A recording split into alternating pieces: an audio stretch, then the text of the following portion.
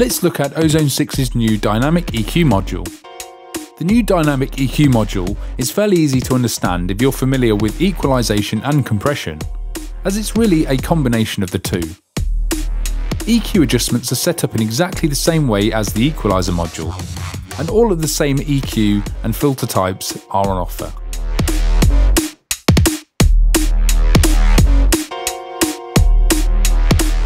Unlike the normal EQ module, there's a threshold control to the right of the EQ controls.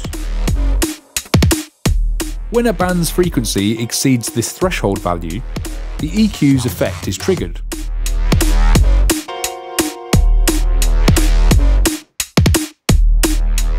A bit like a multiband compressor, except with the precise frequency shaping of traditional EQ.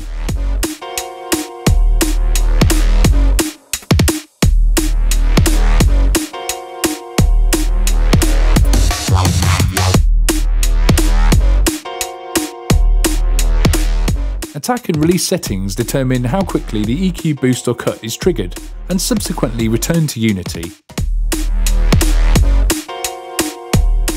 And auto scale will automatically scale these two parameters in relation to the band's frequency.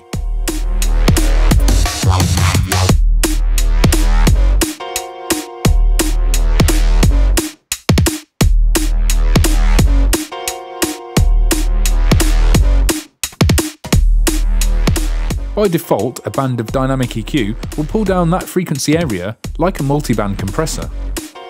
When inverse mode is activated, an EQ boost or cut will act like an expander. The gain reduction will only be triggered fully when the desired frequency content is not present in that area.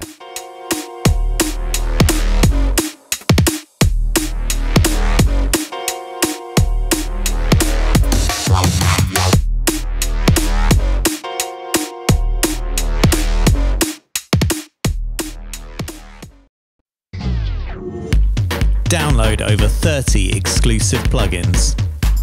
Get hundreds of pro-quality samples and power up your production skills with in-depth tutorials. We break it down for you step by step, and you'll see exactly how it's done in expert video guides and producer masterclass sessions with pro producers.